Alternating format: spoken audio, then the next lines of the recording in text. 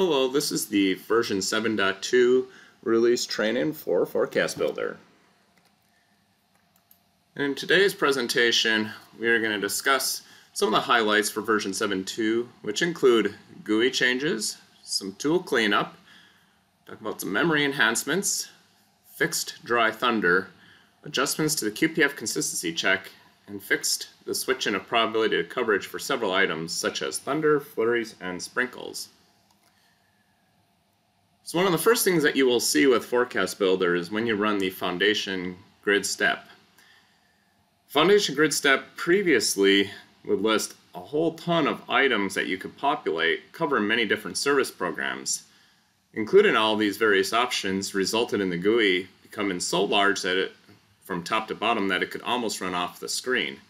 Given this, it was evident that we needed to change the GUI some. So when we look at the GUI now, you will see that each service program is separated into its individual section in the Foundation Grid's GUI. This should also make it a little cleaner for you to decide which elements you would like to initialize. This is just an example, again, if the top-down is the configure precipitation type method. Recall there are several different precipitation type methods that you can utilize with ForecastBuilder. Also, referencing back to the foundation step GUI here, you will notice that one particular element here with QPF is now changed to QPF 06. And the reason behind this is that while many offices create QPF grids in 6 hourly hard-coded time blocks, some offices do 1 hourly QPF blocks. And this is to help separate those between the 6 hourly and the 1 hourly. So in this case, for most offices, just treat this QPF 06 as QPF. And for those offices that do 1 hour QPF, you'll see QPF 01 and just treat that as your QPF grid. Another feature with ForecastBuilder version 7.2 is now the About menu has been added, which allows you to see what version numbers each portion of ForecastBuilder or Hazard Builder are. And in fact, the version number has also been displayed at the top of the GUI. And this is to help mainly with support in case that there are some problems. The technical support team can easily identify then which ForecastBuilder version you are using. Another GUI change is the Aviation Finalize step. There is now a prompt at this step to decide whether or not you would like to finalize the aviation grids. And by default, this will be no, except for the TAF period, where that will be set as yes. If you chose, like, say, the 18Z TAF period, just for an example. The configuration of then what checks that Aviation Finalize will perform can be done through the ForecastBuilder config file. So one of the things that we've had with ForecastBuilder for many versions has been a whole lot of tools. With this release, we are cleaning up a lot of them in preparation for Python 3 migration, which is our game plan for probably with version 7.3. And so here's a list of several of the things that will be removed. We've got a lot of probability of weather type procedures and tools, and they've been completely integrated into ForecastBuilder. There's only 2 that remain, the POT Valley Fog and POT Marine Fog. And configuration of those can be done right in those tools, and that's listed in the install instructions.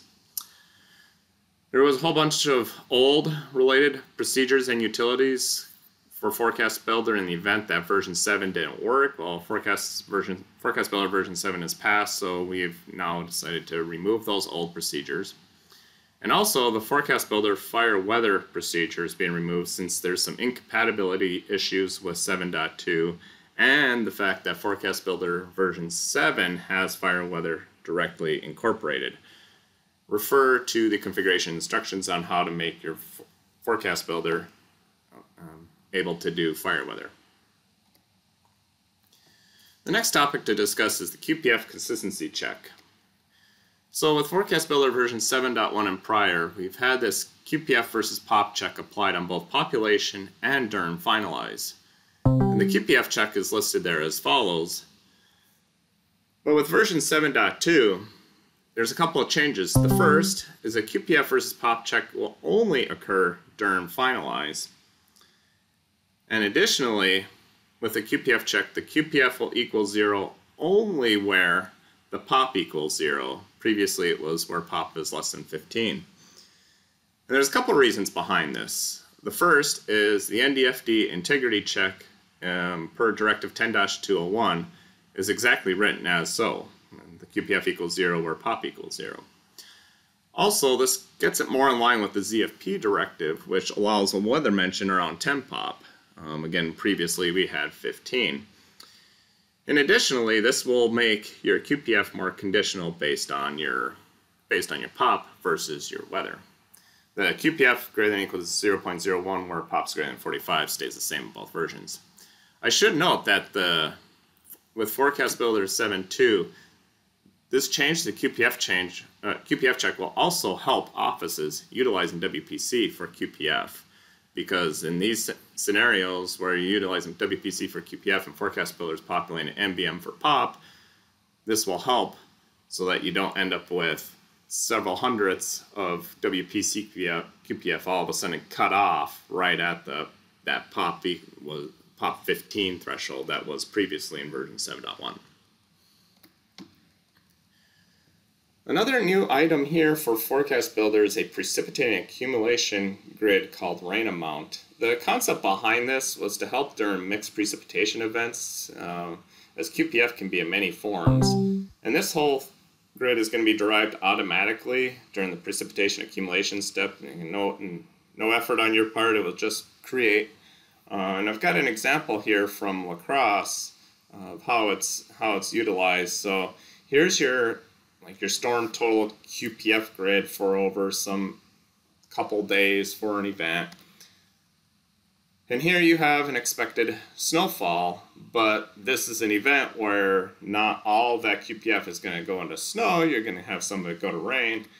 And so now you have the rain amount grid, which you can display here as a storm total rainfall.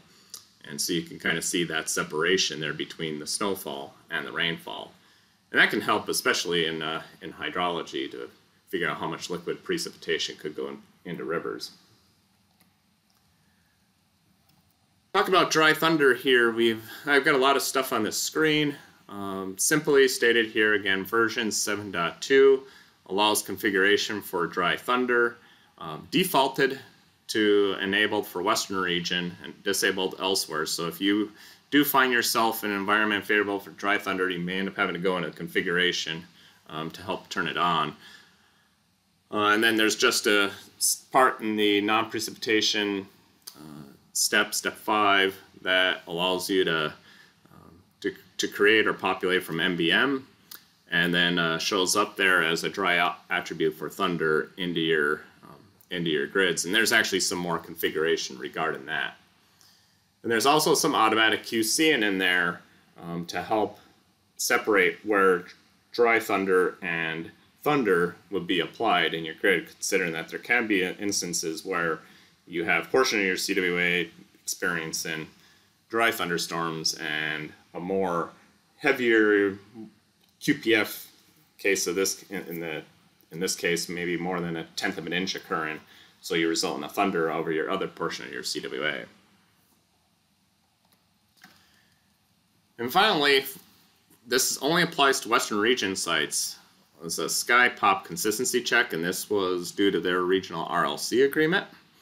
To be able to use ForecastBuilder in the extended essentially allows the POP and Sky to be some semi-consistent.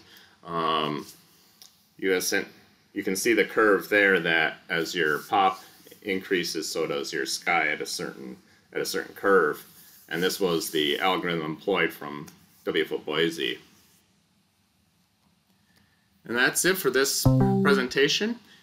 If you'd like to learn more about ForecastBuilder or you have questions, there's our VLab site. You can email that address, nws.forecastbuilder@noaa.gov, or feel free to post a note in the ForecastBuilder NWS chat room. Thank you.